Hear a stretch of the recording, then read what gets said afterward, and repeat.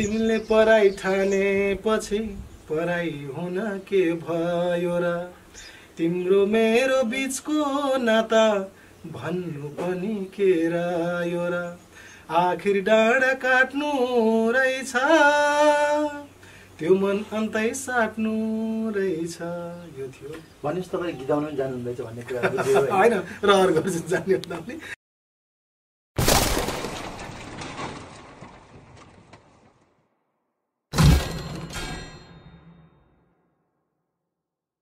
दर्शकबिन हामी यतिखेर दाङको लक्ष्मीपुर पहिला गाविस थियो, अहिले उपमहानगरपालिका भएको छ। लक्ष्मीपुर उपमहानगरपालिका वडा नम्बर 4 मा आएका छौँ। यहाँ एउटा राम्रो फुलहरू देखिन्छ गेटमा, जहाँ यो 12 मास फुल्ने फुल हो, 12 मासे भनिन्छ है। भने यो घरभित्र एकजना नेपालको चर्चित गीतकार हुनुहुन्छ, उहाँको घरमा आएको छौँ। उहाँ र उहाँको परिवार लकडाउनको बेला उहाँ घर आउनुभएको छ भन्ने थाहा पाएपछि हामी आएका छौँ। उहाँ हुनुहुन्छ कि हुनुहुन्न भित्र गएपछि थाहा हुनेछ।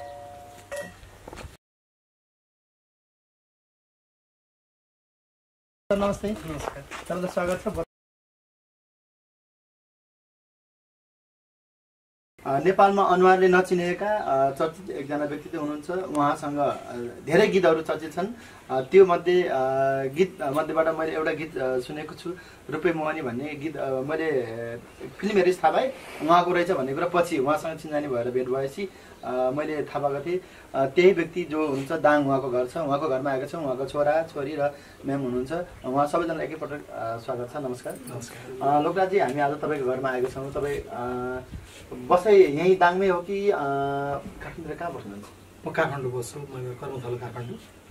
यो लकडाउनको कारणले म 10 गते नै दाङ आएँ, किनभने काठमाडौँमा अहिले बस्न सक्ने अवस्था गाह्रो होला भन्ने सोचेर घरबुढाहरूसँगै बस्नु आएको। आज कति भयो? 52-53 दिन भइसक्यो। आज बन्द भन, एक दिन पहिला आउनुभयो। लकडाउन सुरु हुँदा एक दिन पहिला। भनेपछि तपाईँको जुन काम छ गीत सङ्गीत काम अहिले त्यो पुरै क्लोज होला? एकदमै, किनभने सबैतिर बन्द भएको हुनाले अब सिर्जना कामहरू सबै बन्द हुने नै भयो। तर लेख्ने काम चाहिँ जहाँ बसे पनि लेख्न सकिन्छ। लेखिरहेको छु लेख्नलाई चाहिँ। रेकर्डिङ गर्ने, त्यसपछि त्यसलाई बाहिर ल्याउने, भिजुअल गर्ने कुराहरू चाहिँ अहिले त अब सम्भावनै रहेन। त्यसले गर्दाखेरि लेख्ने क्रम बन्द छैन, त्यसलाई बाहिर ल्याउने क्रम चाहिँ बन्द छ। भनेपछि तपाईँ यो गीत सङ्गीत भनौँ न, पहिलेदेखि पढ्दादेखि नै इन्ट्रेस्ट अथवा चासो थियो कि पछि कसैले गरेको देखेर सिक्नुभयो कि कस्तो?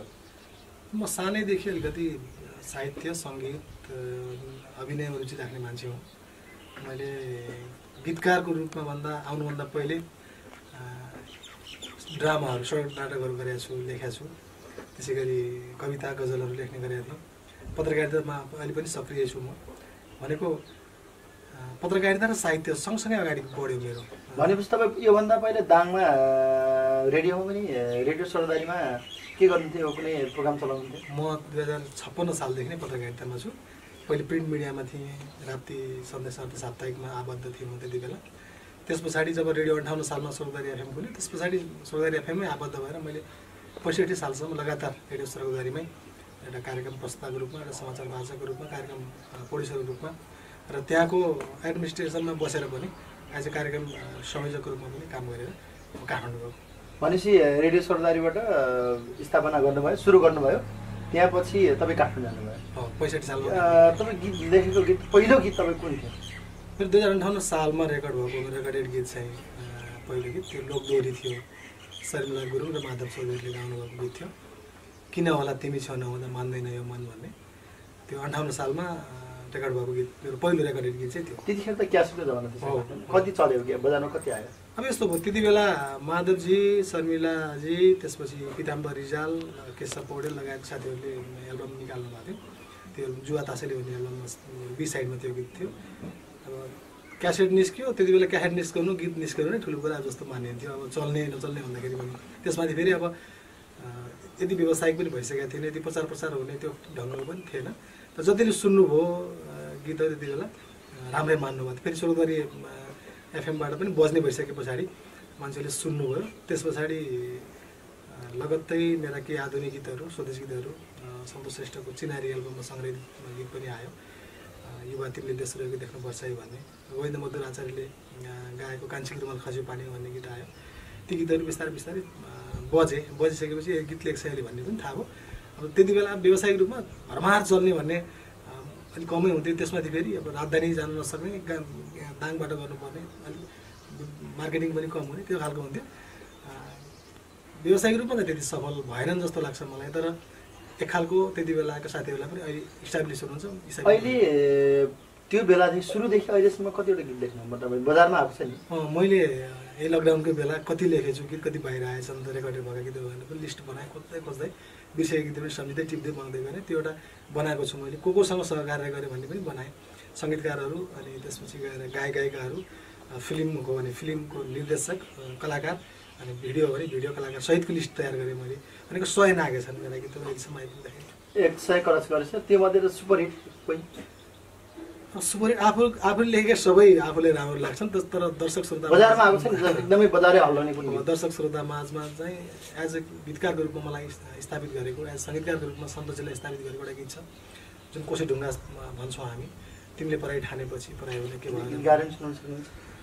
अब गाउन त अन्जु पन्तजीले गाउनु भएको हो, शिशिर योगी दाइले गाउनु भएको यो गीत एल्बममा, साधन एल्बममा सङ्ग्रहित छ। तिमीले पराई ठानेपछि पराई हुन के भयो र, तिम्रो मेरो बिचको नाता भन्नु पनि के रह्यो र, आखिर डाँडा काट्नु रहेछ त्यो मन अन्तै साट्नु रहेछ। यो थियो। भनेपछि तपाईँ गीत गाउन जानुहुँदैछ भन्ने कुरा होइन, रहर गर्छु, जाने पनि रहर गर्छु। अब गीत सङ्गीतकै क्षेत्रमा छु, सङ्गीत कर्मीहरूसँग निरन्तर भेटघाट हुन्छ। त्यो तपाईँसँग रमाइलो कुरा अथवा तपाईँको गीतहरूको बारेमा कुरा गर्नेछु। तपाईँसँग आज हामी घरमा एउटा छोरो र म्यामले भेटाएको छु। मैले तपाईँ सबैलाई स्वागत गरेँ। के गर्नुहुन्छ म्यामले अहिले घरमा बसेर? भनेपछि यहीँ दाङमै बस्नुहुन्छ? सरले एक्लै काठमाडौँ छोड्नु भएको छ? चेक गर्न जानुहुन्छ कहिलेकाहीँ? खासै केही गर्दैन भन्छन्, सबै उनले गर्छन्। फेरि गर्दैन, किनभने सम्पूर्ण घरको रेखदेख सम्हाल्ने सबै उनी भएछ। खासै केही गर्दैन होइन, सबै गर्छन् भन्नुपर्छ। गर्न त सबै गर्नुहुन्छ, तर के छुटेको कुरालाई काठमाडौँ चेक गर्न जान्छु भनेर उहाँ के गर्छ त भन्छ होइन बेला बेलामा। अब अहिले कलाकारहरूको होइन के हो त भन्छ, छोरो साथी छ, साथमै छोरो छ, छोरो राखिदिनु भएको छ। त्यसले पनि मलाई त्यस्तो बेला बेला चेक गर्न जानुपर्ने अवस्था खासै छैन। अनि आमा छोरी यहाँ बस्नुहुन्छ। भनेपछि बाबु नानीले पढ्ने कतिमा? बाबु ब्याचलर सेकेन्ड इयर पढ्दैछ। उहाँले काट्नु है? बुवासँग कन्टिन्यू हुनुहुन्छ केही यो सङ्गीत क्षेत्रमा लाग्नु मतलब के छ? अब मेरो खासमा सङ्गीत क्षेत्रमा भनेर म्युजिकल फिल्ड छैन, तर मेरो आर्ट फिल्डमै छ मेरो चाहिँ। के गर्दै हुनुहुन्छ? मैले अहिले फिल्म मेकिङमा ब्याचलर्स गर्दैछु। अध्ययन गर्दै हुनुहुन्छ? हजुर। अनि ज्यान पनि बनाइरहनु भएको छ, हेर्दा त एकदमै ठिकठाक देखिन्छ होइन। जिम गर्नुहुन्छ? हजुर, हल्का म चाहिँ यो एक्सर्साइजमा चाहिँ अलिकति अगाडि नै छु। भनेपछि यो क्लास पढाइसकेपछि फिल्म क्षेत्रमा केही गर्ने हजुर इन्ट्रेस्ट भन्दै हुनुहुन्थ्यो मलाई बुवाले, मेरो छोरा त नेपालको टप हिरो बनाउँछ भन्ने सम्भावना छ? खै अब हेरौँ, अब लकमा पनि के छ होइन, अब पछि हुने कुरा हो त्यो। अब मेहनत पनि गर्दैछु। अहिले त ज्यान मात्र नभएर कमेडी चलिरहेको छ नि होइन। अब यो के भन्नुहुन्छ कमेडी? अब यस्तो हो, अब एज एन एक्टर सबै कमेडी मात्रै नभएर सबै कुरा चाहिन्छ कि होइन। त्यसको लागि अब ज्यान पनि एउटा पाटो, सबै यिनीहरू चाहिँ एउटा पाटो मात्रै हो। अब आफूले कसरी गर्न सक्छ, एक्टरमा चाहिने खुबीहरू जस्तो फिल्ममा चाहिने खुबीहरू, अभिनय गर्न सक्ने खुबीहरू के छ भन्ने कुरा चाहिँ आफूले इस्टाब्लिस गर्ने हो। आफूले गर्न सकिन्छ कि सकिँदैन भन्ने कुरा हो। त्यो आफ्नो भर पर्ने मान्छे मेहनत र लगनमा भर पर्ने कुरा हो। भनेपछि मेहनत गर्दै हुनुहुन्छ, केही होला भन्ने आशा छ। सबभन्दा तपाईँलाई मनपर्ने एउटा हिरोको नाम भन्नुहोस्? बाहिरको नेपालको मलाई हरिवंश आचार्य एकदमै मनपर्छ होइन। त्यसपछि विपिन कार्की, अनि त्यसपछि अरू पनि हुनुहुन्छ, धेरैजना हुनुहुन्छ मनपर्छ नेपालको पनि। मनै नपर्ने हिरो, चलेको हिरो मनै नपर्ने उहाँको मुभी? त्यस्तो भन्नै मिल्दैन, मनै नपर्ने भनेर भन्नु मिल्दैन। उहाँको कुनै बानी बेहोरा नपर्ने हुन्छ नि, एउटा मनै नपर्ने कि यो त नभए पनि हुन्थ्यो फिल्ममा भन्ने हुन्छ नि? भनेपछि डराउनु भन्न कि भोलि पनि म पनि यही फिल्डमा जाने हो होइन, केही हुन्छ पनि डराउनु भाइ? हुन्छ, ठिकै छ, धन्यवाद छ। उहाँसँग छोरी हुनुहुन्छ, नानीले कति पढ्दै हुनुहुन्छ अहिले? क्लास पढ्दै हुनुहुन्छ? त्यो बाहेक अरू के गर्नुहुन्छ? प्लान छ बुवा मम्मीसँग के गर्ने?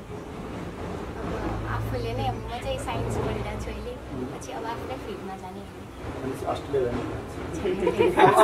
हुँदैन 1-2 वर्ष त अस्ट्रेलियाले बन्द नै 6 महिनाको चाहिँ बन्द नै गरिसक्यो होइन अब त्यो अस्ट्रेलिया गएर पढ्ने त्यो सक्यो त्यहाँ गएर पढ्ने हुन्छ नि त्यो सम्भव छैन गोर्खा स्कुल दाङको चर्चित स्कुल हो ठुलो स्कुल हो होइन एउटा घटना घटेर पनि नाम चलेको स्कुल हो एउटा सायद टिचरलाई त्यहाँ कसैले मारेको थियो होइन थाहा पाउनुहुन्छ केही वर्ष भइदिन्छ गोर्खा बोर्डिङमा एकजना टिचरलाई कसैले मारेको थियो सायद नामलाई थाहा पाउनु होला अनि चर्चित स्कुल ठुलो स्कुल पनि हो गोर्खा स्कुल होइन अनि त्यहाँ के भन्दा तपाईँलाई कसको छोरी भन्दा चिन्छ बाबाकै नाम त फलानाको छोरी हो यो त भन्छ डिस्कसन कसरी कसरी होइन तपाईँले भन्नु न म फलानाको छोरी भन्ने कोहीले न्यु खोज्यो भने म त फलानाको छोरी भन्नु नि हुन्छ नि गाउँमा नाम चलेको मान्छेको छोरी म चाहिँ के अरे बडी बिल्डर होइन रेस्लर भएको भए भनिदिनु होला त्यो गीत गाउनुलाई अब कसरी त्यही पनि छ नि त अब मैले भने त तपाईँको हामी कहीँ एक्टरहरूको अहिले अथवा सङ्गीतकार कुनै पनि कलाकारहरूलाई एकदमै माया माने नेपालमा पनि त्यो बनिसकेको छ कि फलानाको छोरीले मेरो स्कुलमा पढ्न पाए हुन्थ्यो होइन भन्ने हुन्छ नि त्यो मध्ये स्कुलको सरहरूलेसँग हजुरले रिलेसन राख्नु होला नि त्यो चिन्जानी कसैले एउटा कसैले केही भन्दैन अब नभनेको भए तपाईँले अबदेखि स्कुल लायो भने स्कुलमा गीत गाएर देखाउनु पऱ्यो कि बुवाले लेखेको हिट गीत हुन्छ नि होइन सामान्य गीत छ त यो कुन रहेछ अहिले रुपियाँ मोहनी भन्ने जसले पनि गीत गाउँछ होइन रुपियाँ मोहनी भन्दा जसले पनि गीत गाउन सक्छ यसो उनले तपाईँको प्रश्न राम्रोसँग बुझिनु होला फलानाको छोरी भनेर चाहिँ भन्छन् सरहरूले पनि भन्नुहुन्छ होइन अनि फलानु ठाउँको फलानु गीतकारको छोरी भनेर उहाँले भन्नुहुन्छ नै उनले आफूले भन्न भने मात्रै हो ए भनेपछि लाज भन्नु पऱ्यो होइन गीत गाउन आउँछ म्याम गीत गाउन आउँछ त्यही बेला यसो उहाँले गीतहरू पनि लाज लाग्छ लाज भन्दा पनि रुचि भएको आउँदै नआउने के गुनगुनै नआउने निकाल्न सक्नुहुन्छ लाज भन्नुहुन्छ बाथरुम सिङ्गर हुन्छ नि त्यस्तै हो जुनै बेला चाहिँ गाउनुहुन्छ किचनमा बाथरुममा त्यस्तो हो त्यस्तो दुईजनाको अगाडि गुनगुनाउने गाउने लाज भन्नुहुन्छ ठिकै छ बरुवाले चाहिँ छोरीले गाउने कोसिस गर्छ अब सिङ्गर बनाउनु पर्यो नानीलाई गीतकार बनाउनु पर्यो गायककार बनाउनु पर्यो हरेक नेपालमा जे हुन्छन् उहाँसँग सबै कुरा छ उहाँले यति धेरै मान्छेले भिजाउनु भएको छ काठमाडौँमा होइन उहाँलाई धेरै मान्छेले खोज्छन् त्यो मध्येबाट एउटा सिकेर भए पनि होइन गीत गाउन सक्नुहुन्छ नानीले प्रयास गर्न मान्छे सक्नु गीत गाएर देखाउनु सक्नुहुन्छ बुवा जस्तो गाउँछु भन्नुहोस् ल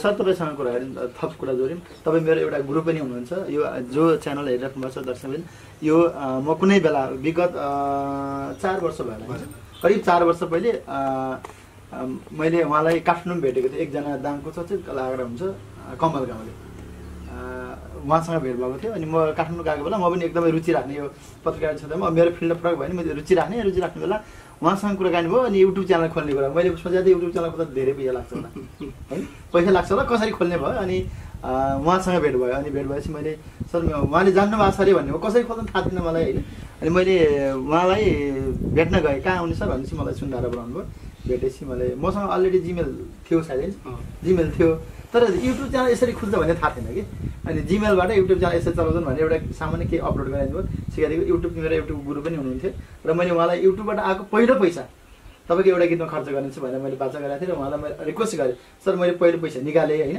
करिब पहिलो पटक पैसा निकाल्दाखेरि $300-350 कति डलर आएको थियो मैले सर यो गीत बन्छ भने बनाऊ बन्दैन म थपिदिन्छु भनेको उहाँले चाहिँ हेला गर्नुभएको छ अहिलेसम्म कहिले पनि टाइम निकाल्नुहुन्छ मैले धेरै पटक भने सर गीत बनाउनु पर्छ भन्छु होइन एकपटक दाङ आउँदारीमा सँग आइयो गीतहरू देखाउनु भएको हुन्छ भन्ने भयो त्यस्तो विरोध भएर रोकिएको छ अब मलाई एउटा गीत दिनुहुन्छ अरे कहिले दिनुहुन्छ राम्रो गीत करिब 50,000 अब खर्च गर्छु म धेरै सक्दिनँ युट्युबबाट आएको केही थपेर त्यस्तै छ एकदम खुसी लाग्यो तपाईँको पहिलो कमाइले हामीले बनाएको गीत आउँछ नै यही च्यानलबाट आउँछ भइदियो के भने अब अहिले गीत बनाइसकेपछि बाहिर ल्याइसके पछाडि अलिक बढी खर्च देखाएको छ कि अहिले गीतहरूको होइन त्यसले प्रचार प्रसार गर्नुपर्ने अब कलाकारहरू पनि अब महँगो कलाकारहरू पनि त्यो देखिरहेको छ त्यसले गर्दा किन हामीले राम्रो गीत बनाएपछि पहिलो गीत हामीले सहकारी गरेपछि अझ ब्लास्ट किन नगर्ने भनेर सोचेर ठ्याक्कै अब यति महिनापछि दिइहाल्छु भनेर भन्न सक्दैन राम्रो गीत बनेको बेलामा तपाईँलाई सम्झिन्छु नै, हामी सहकार्य गर्छौँ। हुन्छ, धन्यवाद त्यतिखेर कुराहरूलाई।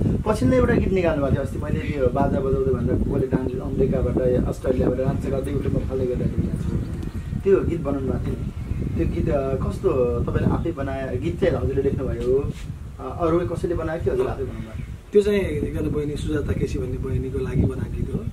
उनले भन्दा अगाडि पनि एल्बम निकालेको थिइन्, सिनेमामा पनि गाइथिन्, तर उनी अलि भने जस्तो उनलाई भइरहेको थिएन। उनले एकचोटि के भने दाइ ल एउटा राम्रो गीत बनाऊ, म चाहिँ लाग्ने खर्च सबै गर्छु, राम्रै प्रचार प्रसार पनि गरौँ, राम्रै कलाकार राखेर गरौँ, अनि राम्रो मलाई चल्ने खालको गीत बनाइदिनुहोस् भने। अनि बाजा बजाउँदै थियो राखेर गर्दा के हुन्छ भन्ने खालको कुराकानी भइसक्यो। हुन्छ दाइ त्यही गरौँ, क्याची छ भन्ने कुरा हो। अनि अर्जुन पोखरेलजीलाई मैले रिक्वेस्ट गरेँ बहिनीको लागि, मिहिनेत गरिदिनु पऱ्यो है, अर्जुन सर भन्दा मैले पछि गाउने बेलामा अर्जुनजीले कसैले गाउनु लगायो भन्ने कुरा गरिदिनु भयो। त्यो तपाईँले गाउनुहोस्, तपाईँले गाउनुपर्छ, जुरेको छ मैले गाउनुपर्छ भनेर अर्जुनजीले र सुजाताले गाउनुभयो। र हामीलाई डर के थियो भने भिडियो पनि गरियो, सबै राम्रो भएछ, रिलिज गर्ने बेलामा लकडाउन भोलिदेखि सुरु हुन्छ भन्ने भइसक्यो। 11 गतेदेखि लकडाउन सुरु हुने, 10 गते हामी रिलिज गरौँ भन्ने लाग्यो। जे हुन्छ ल लकडाउनमा रिलिज गरौँ, जे भनेपछि लकडाउन भए चल्दैन भन्ने थियो। किनभने मान्छेलाई अब त्रास हुन्छ, हेर्दैन होला मान्छेहरूलाई, त्यो खालको प्रचार प्रसार पनि पुग्दैन, कसरी गर्ने भने होइन। त्यति बेला मान्छेलाई झन् फ्रेस हुनुपर्छ, मुड फ्रेस गर्नुपर्छ, रमाइलो गर्नुपर्छ, मान्छेलाई मन बहलाउनलाई चाहिन्छ। यस्तो खालको वैशाख पनि आउँदैछ, बाजा बजाउने राख्नुपर्छ भने लाग्यो। डर थियो हामीलाई, वास्तवमा हाम्रो टिमलाई नै डर थियो। हाम्रो सागर लम्साल बोले, अनि ट्विन्स जो हुनुहुन्छ प्रिजमा प्रिन्सी, सबैलाई डर थियो कि। अनि काजी श्रेष्ठ डिरेक्टर, राम्रो बनाएको छ सर, यो त मेरो करियरकै राम्रो गीत बनाएको छ, यस्तो बिग्रिन्छ भन्ने थियो। भने हामीले अपलोड गरेको 24 घन्टा पछाडि नै यो इतिहास नै बन्यो युट्युबमा। सायद त नेपालमा पहिलोपल्ट होला एकदमै थोरैमा ट्रेनिङ आयो है। 37,000 भ्यूमा ट्रेनिङमा आयो युट्युबमा, 42,000 भ्यू हुँदा 42औं नम्बरमा ट्रेनिङमा आयो। भनेपछि समाचार पनि बनाइदिनु भएको साथीहरूले त्यो यस्तो खालको भनेर। त्यसपछि त्यसको ग्राफ यसरी बढ्यो, दिनमा 50,000 51,000ले दैनिक कन्टिन्यू हेरिरहनु भएको छ। अहिले आज हामीले कुरा गरिरहँदा पनि 3 मिलियन क्रस गरिसकेको छ गीतले। भनेको मेरा मन परेको गीतहरू मध्येको एउटा अर्को गीत पनि बन्यो बाजा बजाउने। एकदमै पछिल्लो पिरियडमा यो लकडाउनले गर्दाखेरि धेरै मान्छेहरूले घरमा बस्ने र टाइम पास गर्ने केही काम नभए अत्यधिक टिकटक पनि बन्यो। टिकटकमा देखिरहेको छु मैले तपाईँको यो बाजा बजाउँदै भनेर डान्स गरेको बच्चाहरूदेखि लिएर अलिक ठुल्ठुला मान्छेले टाइमले देखेको छु मैले होइन। यस्तै गीतहरू बन्दै सफल होस् तपाईँको। अनि अन्तमा यो नेपालमा लकडाउन छ होइन, लकडाउन भएको बेला नेपालभरि फैलिएर बसेका नेपाली र तपाईँको सहकर्मी भनौँ न, तपाईँ अग्रज कलाकारहरूलाई के भन्न चाहनुहुन्छ, के सन्देश गर्न चाहनुहुन्छ? अनि अब यो विषम परिस्थिति आयो, हामीलाई मात्रै होइन विश्वलाई नै आक्रान्त बनाइरहेछ यो कोभिड-19 कोरोना भाइरसले। म धधुरे भाइरस भन्ने धधुरे जस्तो यो फैलिरहेछ। नेपालमा दिनदिनै टेस्ट गर्दाखेरि मान्छेको पोजिटिभ देखिरहेछ, कोरोना पोजिटिभ देखिरहेछ। भनेको यो स्थिति चाहिँ हामीले सोचेभन्दा अलिकति फरक स्थिति आइसकेको छ। अब यसको उपाय भनेको जसरी हामीले यसरी कुरा गरिरहेछौँ त्यस्तो पनि नगर्ने रहेछ। अहिले यस्तो अवस्था हामीले भोग्नुपर्छ भन्ने सोचेको थिएनौँ होइन। मान्छेसँग नै दूरी बनाउनु पर्ने अवस्थाको यो रोग आइसके पछाडि यसको अरू उपाय छैन, हामीसँग औषधि त छैन।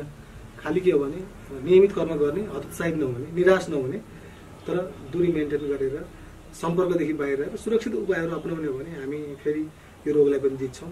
फेरि हाम्रा गतिविधि निरन्तर हुनेछ। गीत सङ्गीतहरू, सिनेमाहरू, पत्रकारिता हरेक जगत फेरि चलायमान बन्नेछ भन्ने अपेक्षा गर्छु। यसको लागि चाहिँ त्यही हो, अब भिडभाड नगरौँ। पहिले जस्तो हामी जसरी भिडभाड फ्री भएर गर्थ्यौँ। काठमाडौँको अहिले फोटो देख्छु, सम्म लाग्छ हो यस्तो काठमाडौँ कति सुन्दर भनेर सफा भनेर भने त्यस्तै बनाऊँ हामीले। किनभने दूरी कायम राख्दै औषधि बन्यो, खोप बन्यो भने त सहज होला, बनेन भने झन् हामी नेपाल जस्तो ठाउँमा त हामीसँग पर्याप्त मात्रामा स्वास्थ्यको पूर्वाधार नभएको ठाउँमा, हामीसँग दक्ष जनशक्ति सबै नभएको ठाउँमा सीमित जनशक्ति, सीमित स्रोत साधनबाट उपचार गर्नुपर्ने यस्तो अवस्थालाई चाहिँ ध्यान राखेर सचेत रहने हो। सबभन्दा हामी आफै नै सचेत रहने हो। हामी आफू बाँच्ने, अरूलाई बचाउने, त्योभन्दा विकल्प अहिले हामीसँग छैन। भनेपछि सुरक्षित बसेर सबैलाई सहयोग गर्न पनि अनुरोध गर्नुहुन्छ। हुन्छ, हामी अन्तमा छौँ। दर्शकबिन, हामी नेपालको चर्चित गीतकार लोकराज अधिकारीसँग हामीले केही कुरा गरेका छौँ। तपाईँलाई मन पर्यो भने जस्ताको तस्तै कमेन्ट बक्समा प्रतिक्रिया दिनुलाई धन्यवाद।